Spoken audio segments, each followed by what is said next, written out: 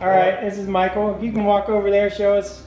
So this is the morning after. He's about 18 hours after his, we did your left, no, right. I did the left before, and you did the right, and I'm doing 150% better with this right job. Yep. And the left hip was an anterior approach from another surgeon.